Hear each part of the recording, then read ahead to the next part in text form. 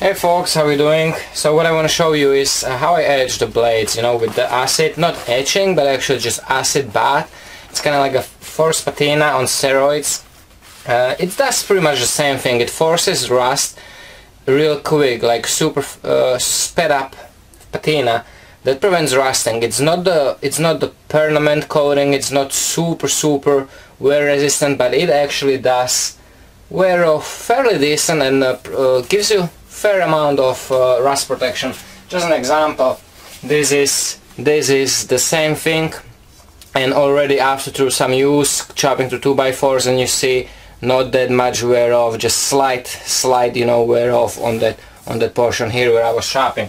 So it kind of, you know, provides fairly decent coating, gives a little bit of that cool factor for people that like, you know, darker finishes and stuff like that.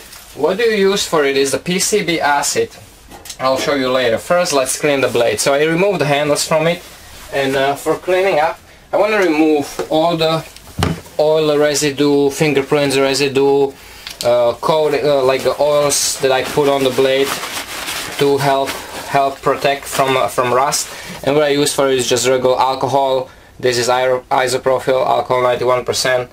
So I'll just spill on a little bit on the paper towel and just make sure to wipe everything so the alcohol will remove all the oils from the metal.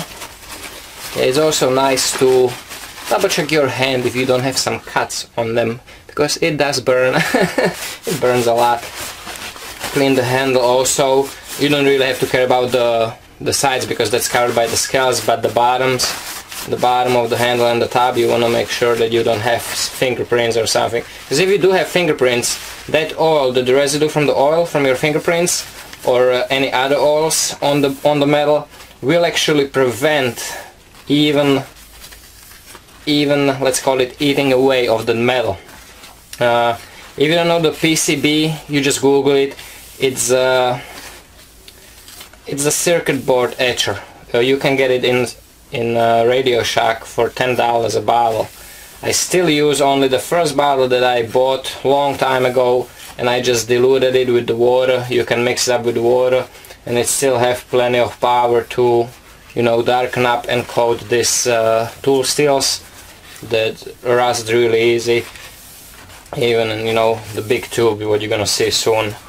Once you cleaned it, you want to wipe it down with the dry towel. Make sure that there are no swipes even with that from the alcohol itself.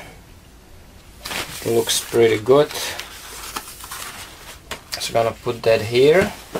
What I do for these larger blades, I have a piece of gutted paracord, just the inner strand one. I'll just loop it through one of these holes in the tank, just like so. So that's my let's call it handle for now. And what I did, like the second somebody mentioned in the video where I was talking about looking for some kind of container for the acid for these larger blades, PVC piping, right away when people mentioned it was like, yeah, light bulb came off, super cheap, couple dollars. This is the 3-inch wide, 2 feet long tube, and I just bought this fitting, the end pieces, you know, the cups. One is epoxied. I didn't buy the original PVC glue, I just epoxied it on the bottom, and the top piece is just, you know, fitted on it. This is how it looks, you know, that cup. Ideally I would want to have a hole here to help with the opening and closing because of the pressure and under pressure, but at the same time I don't have any kind of stand, so this just kind of sits in the corner, and I don't want to have a hole there just in case it flips over so it doesn't spill.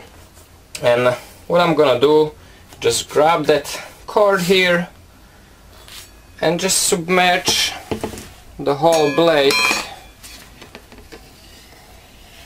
into the acid. Submerge it there, you know, and leave it be for, depending on how strong your concentrate is. In my case, this whole big tube, you see, 2 feet long, 3-inch wide tube, only has one bottle of that PCB acid. It's actually, I think, ferric chloride acid. If you Google it, it will tell you exactly. You can even mix this yourself with the chloride acid and I think peroxide, hydroxide peroxide or something like that. You can even mix that kind of same solution yourself and just mix it up with water. So I'm gonna leave this here for probably about 15-20 minutes, and oh, actually I can show you.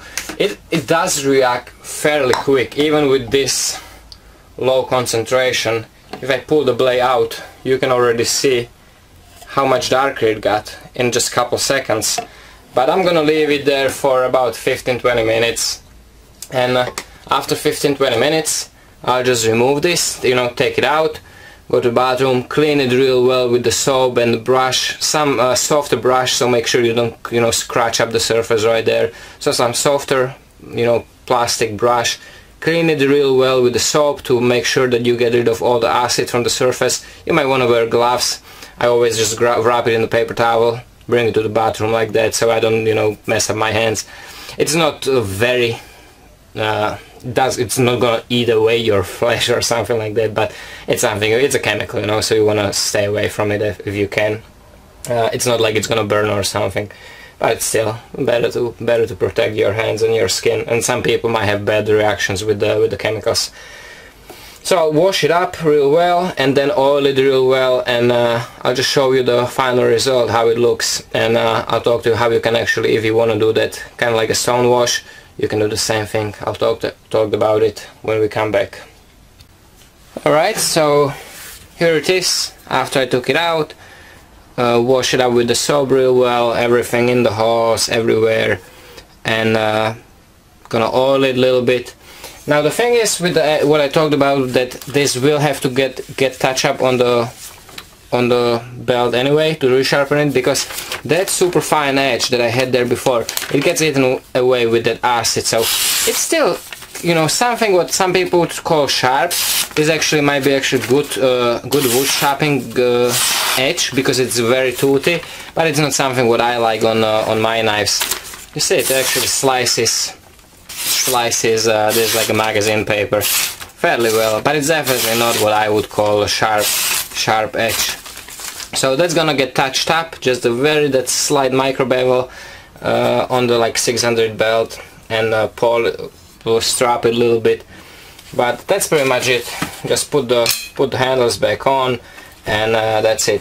One thing what you can do, you can actually do kind of like a simple tumbler from the same PVC piping that I have my acid in. You can just grab one of the even bigger ones, get a little bit of that stone washing media, throw it in there, put the blade there, just shake it with your hand, because stone washing the acid bath is actually much quicker than the regular stone wash, because scratching this surface is very easy. So it's literally couple seconds, couple minutes of tumbling, shaking by hand, and it will get the job done really well.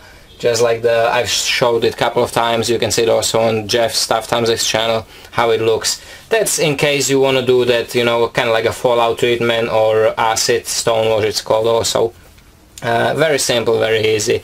I'm not crazy about it. I want to just keep it nice and uniform, because the coating is there not for looks, it's there actually just for a purpose, and that's prevent rusting. And if I would scratch it, it actually just exposes the steel again, which would help rusting. So that's the only reason why I actually keep them with that whole acid bath finish. It's actually pretty cool. I don't know if we can pick it up on the camera here, but at certain angles actually that acid wash glances blue, so it has kind of like a nice, very funky color. It's not blue, but you get little hints, the certain angles of the light, you get certain hints of bluish color. It's almost like a bluing, gun bluing.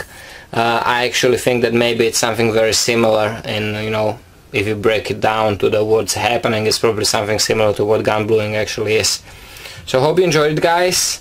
Very simple, very easy. Just look for PCB, mix it with water, get some plastic container. It can be glass or plastic, cannot be metal. Anything metal will get eaten away by that acid, so that's the only thing to consider. It has to be plastic, PVC or a glass container. So hope you enjoyed, guys. Thank you for watching. Take care, stay safe, and remember, don't cut yourself.